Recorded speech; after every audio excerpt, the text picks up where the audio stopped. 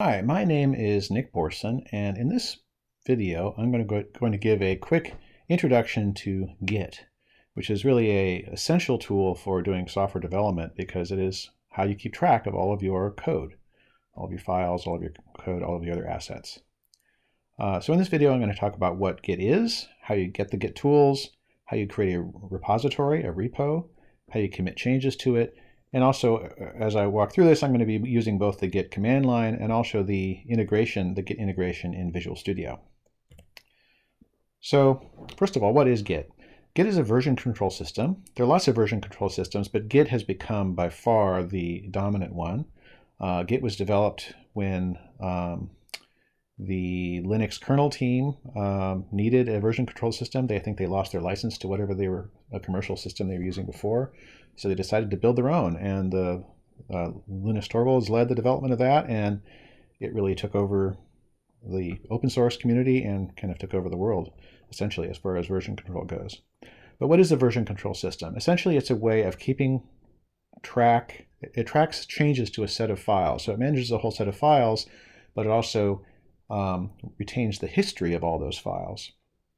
And this is essential both because it allows you to revert changes and so on, but also because it allows multiple people to collaborate, because different people can all work on the same code base and they can merge their changes together and still have it all make sense, rather than passing files back and forth and possibly overwriting each other's changes and so on.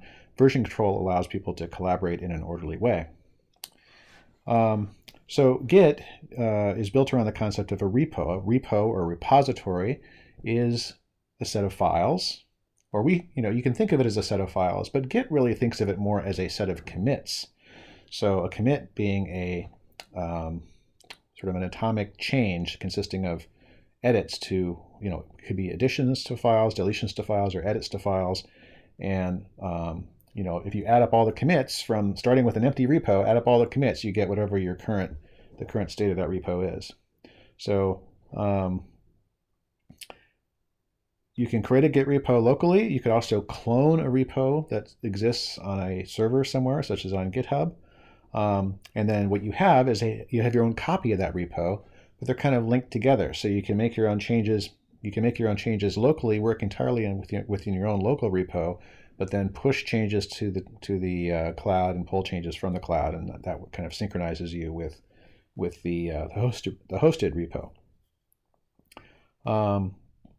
So that brings me to GitHub.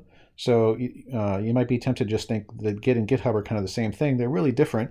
Git is the core software for managing repositories. GitHub is one of several services that host Git repos in the cloud, and they provide this capability of being able to clone repos that exist on GitHub, and then you can also then push changes up to GitHub and merge them into the shared code base that exists there. So these kinds of services are great collaboration tools, and they have lots of features going beyond just Git itself, but that's really a topic for another video. In fact, I've been thinking for a few weeks, if you wonder why I haven't posted any new videos in a while, I've been thinking for a few weeks that I should create a video about Git, but then I got a little carried away. I thought, well, I'll need a repository to use as an example. So then I created an open source repo up on GitHub, and then I started, working on that. And I spent all my free time for the last few weeks working on this open source project that I will share with you at some point. But for now, for this video, we're just going to talk about local repositories. So before you can use Git, of course, you have to have the software.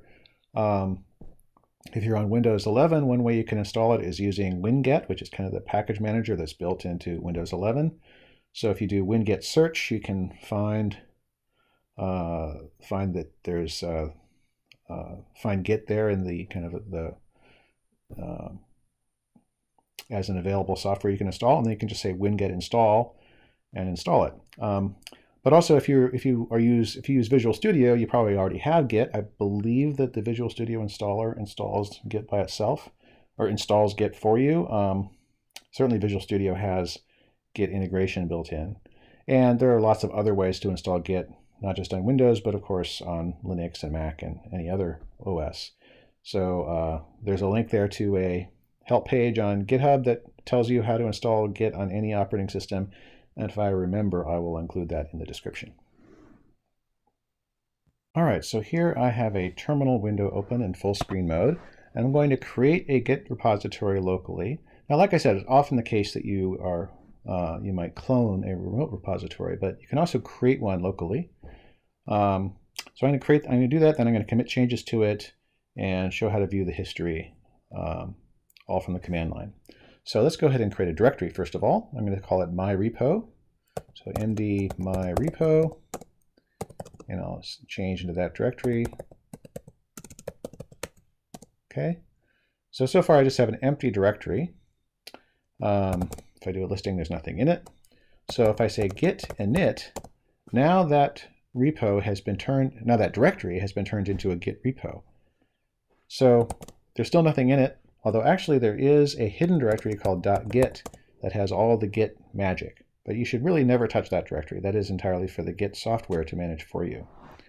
So that hidden .git directory is what makes this a repo. It means that Git has information about this that makes it a repository, including all the history of all the changes that have been committed to that repository. But the stuff in this my repo directory is your working tree. It is the set of files in their current state, in the current branch, plus any local changes you've made that have not yet been committed to the repo. That's all part of your working tree. So I'm going to clear the screen here. And I'm going to go ahead and add a file. I'm just going to call it readme.md, MD for Markdown. And to create this, I'm just going to say hello world, bang, and set content. I'll pipe that string to the set content PowerShell commandlet, readme.md.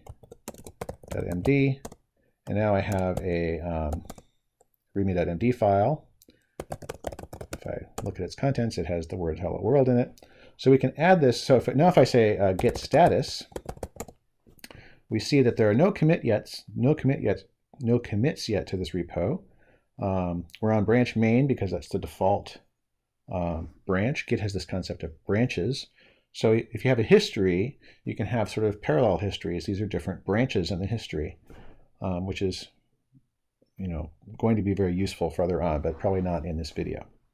So then we have this readme.md file, which is an untracked file. So this is a file that I've added to my working tree that is not yet in the Git repo. So it's untracked.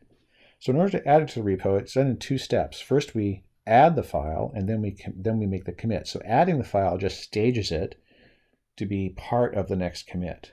So I'll say git add, and I can say readme.md, or I can say git add --all, which will add all untracked files. And then if I say git status again, then we see that there is this readme.md is now listed as a new file that are among the changes to be committed. So when I do a commit, that commit is going to include this new file. So I can say git commit, and I can either just hit enter, and it will prompt me, it'll bring up an text editor to prompt me to enter a message, or I can just type the message on the command line, and I'll say add readme.md, like so. And now, if I say git status, we see that there's nothing to commit. The working tree is clean. The file is still there, but the working tree is clean because there are no changes in my working tree compared to what is in the repo. The working tree and the repo are now in sync with each other. But if I edit the readme.md file, let's just say notepad readme.md, and let's just add some other text here. This is in Markdown format, so I'll use a pound sign to make this a heading. Readme file for my repo, and I'll just say, this is to demonstrate Git. Okay, and I'll save that. Now if I say git status, we again see that readme.md shows up in red here. Now it shows as a modified file. So Git has recognized that that the readme.md in my working tree now has changes compared to what is in the what has been committed to the repo, to the current branch of the repo. So again, I can say git add all, and if I say git status, we see that we have this modified file that's prepared, waiting to be committed. If I say git commit, then we can say modify .md. Okay, and now if I say git log, and if we want a sort of a short version of the log, we can have everything be on one line, and we can limit the output to the maximum number that we this is basically a series of commits that we're starting with the most recent that we're going to output to the console. And so we're going to show the 10 most recent commits. Of course, there are only 2 in this case. The first commit is add me readme.md, and then the most recent commit is modify readme.md. So we have this history that we can see using the git log command.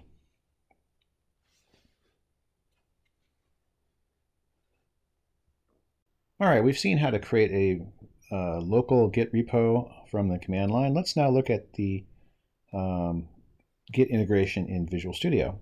So I'm going to create I've launched Visual Studio, and I chose a new project, and now I'm going to select the project template I'm going to create. I'm going to create a C# console application. This shows up in my recent list because I've done that recently, but you can always find that by selecting the language, and if I say console, all right, hold on, back up. Then we see that we have console app showing up right there. I'm going to call my app hello CS console, and it's going to put it under the default location, which is the repos directory in my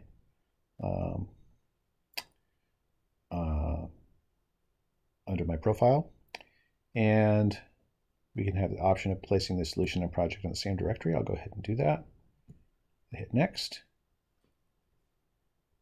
Okay, I'm going to accept all the defaults.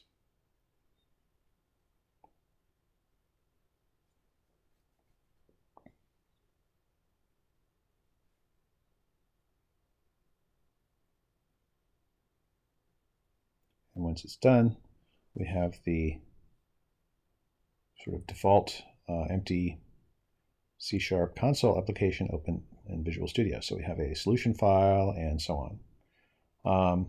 And if I were to browse to this directory, so it's hello CS console, we see that we have these various files. And if I look for a .git file, there is no .git file because this is not yet a Git repo. Now if I select this Git Changes tab in the kind of Explorer pane here, then it says that Git version control isn't being used yet, so I can create a Git repository, and it gives me some choices. I can actually create one and push it to a new remote. So this is getting into the GitHub hosting like I was talking about. Or an alternative to GitHub is also Azure DevOps, which is Microsoft's more enterprise-focused hosting solution. But I'm just going to create a local solution, or a local repo rather. And I have the option of adding a README file. I'm not going to bother with that right now. And I'll just hit create. Okay. And now we have a local Git repository and all these files. It actually did create a initial commit actually with the files that were added by the template. So now if I go back to my PowerShell window and I say ls.git, we see that there is a .git directory. If I say git status, we see that there is a main branch. There's nothing to commit, just as we see here. There's nothing to commit because it already committed the initial contents of the project. And if I say git log -1 line -10, we see that there is a add project files. Well, it's already created a couple of commits for me. Okay, so now one thing about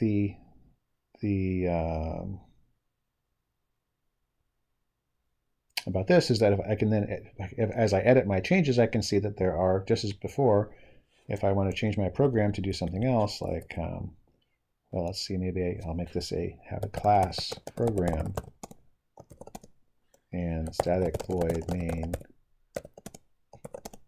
console.writeLine hello world. Just mistyping here. Okay, maybe I want to use this instead of using top-level statements. I want to actually create a class with a static main method. Is kind of the other way of having your program entry point defined in C#. And I can build that, and I can run it, and so on. And then if I go to my Get Changes tab, we see that we have this change right there. And I can go ahead and say, change to use program class. Or I'll just say add program class. Add program class. And I'll commit it all. Okay, and that's now part of my history. Now there's also a Git menu in Visual Studio, and if I go to that menu, I can see, let's see, there's somewhere we can see the history. View branch history, there we go. Okay, and now we can see that there have been 3 commits to this repo. And furthermore, I can even see what the contents of those commits. If I double click on add program class, we can actually see all the changes. We can see that there's one file that was modified, and we can see the old version of the new file. So we can actually go back and see the history of every change that was made to the repo using this branch, using this history. So why is this useful? Well, it's useful it's especially useful when you're collaborating across multiple people working on the same project and you have this code base that's in the cloud. But for now, we're just talking about local repos. Even for local repos, this is useful because maybe I start working on my program and I decide, well, let's see, I want to make some changes here. I want to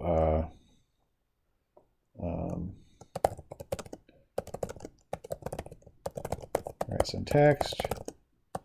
Okay, and then I'll say console.writeLine s, and then here, instead of calling console.writeLine, I'll say write some text. Okay, so I made a change here. And then I realized, this really doesn't serve any purpose. I just want to go back to the way this was. Well, I can go back to the Get Changes tab here, and I can just right-click on this and say Undo Changes. And I can undo changes to selected file, to everything, or just to selected files. And when I do that, I go back to the way I was. So that kind of goes to this concept of a commit, right? Once you commit something to the repo, that means it's something that you're ready to commit to or accept. And you can still undo it down the road, but you can more freely make changes and play around and experiment, because you can always just revert back to the last known good state, if you will, to the state of the repo of things you've committed to the repo. And then when you're happy with with the changes you've made, then you commit them to the repo. So that's kind of the workflow that you use when you're working with Git. You make changes, you play around, you experiment, and then when you have something that you're satisfied with as a useful step, then you make a commit. You give a name to that commit, and that's now part of the repo. And then you go to the next set of changes you want to make, and you play around. You make changes, you edit, you modify. You can always undo things if you don't have, if something doesn't turn out as well as you expected. And when you have something that you're ready to that you want to keep, then you commit it to the repo. So it's a nice way of sort of staging your work so that you always have something to go back to. If some changes that you try that don't work out as well as you expect. So that's my Git 101 video. Now, as I already hinted, Git really comes into its own when you use it as a tool for collaboration with many people, or multiple people at least, and you have a shared repo that's hosted by GitHub or some other hosting service. And each of you has a local repo that's a clone of that remote one, and you can merge your changes and so on. But that is a topic for another video. I promised myself I'd keep this one short for once. So this is Git 101, and even working with a local repo, as we demonstrated here, there's it's very useful to be able to make changes freely and keep track of your history and be able to revert your changes and so on. So Git is a great thing to have, a great thing to use if you're writing code. I hope you find it useful, and stay tuned for my Git 201 video. Thank you.